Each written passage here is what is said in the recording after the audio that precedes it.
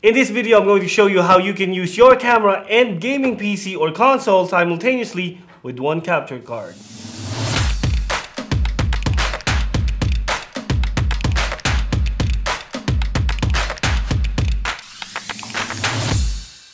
What's up guys, it's your boy Boss back on backtogaming.com, and in this video we're going to be talking about the AVerMedia Live Gamer Duo. Unlike most capture cards intended for gamers and streamers, this one has two HDMI inputs. That means you can use two devices simultaneously, like your gaming PC underneath my table or your gaming console, and together with your DSLR and mirrorless camera. Other usage like mine, for example, I can capture two test systems simultaneously for our demo purposes. Let's talk about the problem first. A lot of you people who have ascended past the built-in webcams and the integrated streaming solutions, you're probably on a dedicated streaming PC. The situation is that your gaming device and your camera will probably need their own capture card, and this amounts to a lot of money. A capture card in my area would usually run around $200, but in the situation that you want to start adding multi-angles like this one, you'll definitely have to factor that in. Now I've searched high and low for some consumer solution for this problem, something that takes in multiple inputs, and I found the quad HDMI from Blackmagic. But my distributor is asking $1,000 for one, which is beyond what I can plunk down in one spending for a capture card. Of course, I'm going to save two PCIe slots and two USB ports versus what I have right now, but then again, that's still $1,000. Luckily, later this year, AVerMedia debuted the Live Gamer Duo. It's a 1080p capture card that features 4K 60p pass-through as well as 1080p 240. But other than that, it captures two inputs at the same time. AVerMedia prices the Live Gamer Duo at $249, making it a more competitive option than two USB cards. Personally, I prefer the stability and latency advantage of a PCIe card. That's why I normally go with Blackmagic design. But AVerMedia presents a nice middle ground for multiple options as well as price. So over here at Back to Gaming, we use four capture cards, two PCIe 4K ones and two USB capture cards. The problem with this one is I do have an operator for my camera, and sometimes when he's panning and tilting, and then or someone walks in or out of the shot, the cables do get snagged, and that bothers me. In a live production, that's kind of problematic because, again, a lot of things can happen and I don't want that risk. But for a more basic setup, we have something of a single PC, and then two of these might work. But again, I spent $500 on this one. Capture cards over here in the Philippines aren't that cheap. Right now, $250, I think is the lowest, would be $220, but still quite pricey. The lower ones, the lower China ones are out there, but again, latency problems. So we have the AVerMedia Live Gamer Duo, which is really neat, because if you have a gaming source like another gaming PC or a console like the Xbox, the PS4, or the Switch, just plug the HDMI out to your port number one. Why is that? Because it has a pass-through right here for port number one. Sadly, it doesn't have port number two pass-through, which I would really want because I use a different monitor to monitor my camera as well. But for general use, you can just plug your camera right there and you're good to go. Again, you have to check your camera if it has HDMI output. Most of the semi-pro ones do have them. The Blackmagic Pro Pocket Cinema has full-size HDMI. I think this one uses, I think this is micro or mini. I think this is micro, but you have to check. Some entry-level cameras will not have, probably will not have HDMI. So please confirm with your store, I mean your brand first. But again, most of that is pretty much set up, and we go straight to the software.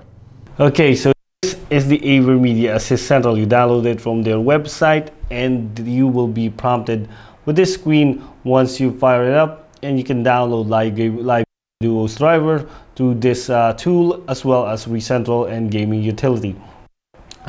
Basically, you really don't need all of this. All you need is the driver. Use it with your streaming software, but if you plan to capture, there are other ways, but ReCentral software is the native use for that, because it is for made by AVerMedia themselves, and this is what that software looks like. And we have the dual inputs right here. So there's me, that's real time. I think this is 60 FPS, so that's nice. And then you have the game itself, which hopefully you can see is running as well in 60 FPS. And then from there you can pretty much record individually through this, and then you can also record simultaneously. They have this little widget right here which you can use, but I'm really not familiar with this one, so I'll just skip that. Let me just play around with this one. Let me see what happens. Oh, there you go. So here's the setup. And is there a green screen tool? So it doesn't, I don't think it has one. Oh, but it has a lot of options right here. Oh, it's chroma key, so you can pop your green screen. I do have a green screen here, and a lot of tools. So again, it's up to you to explore. Personally, I don't use other software than my streaming tool, which is XSplit, which I will show you in this one. So let's close this up.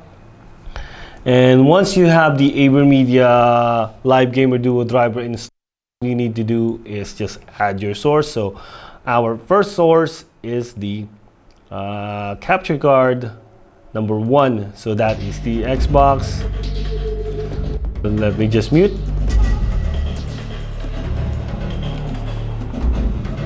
And then stream only.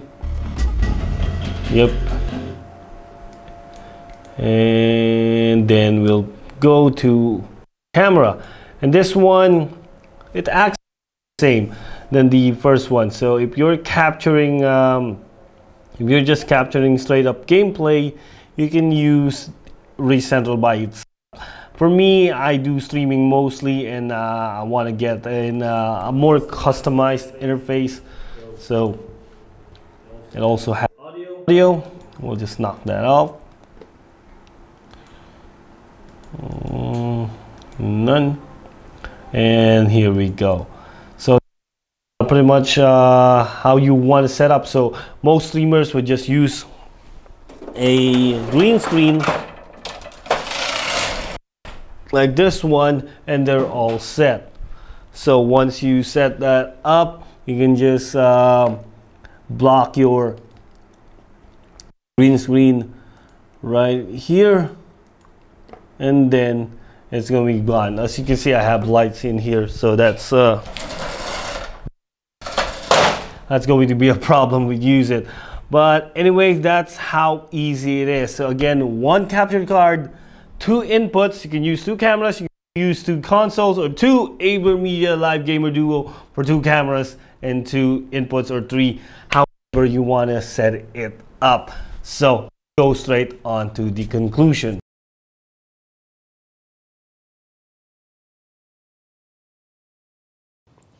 So to conclude, the AVerMedia Live Gamer Duo makes things pretty convenient. It's pretty much plug and play, and you don't really need AVerMedia RealCentral software to make it work.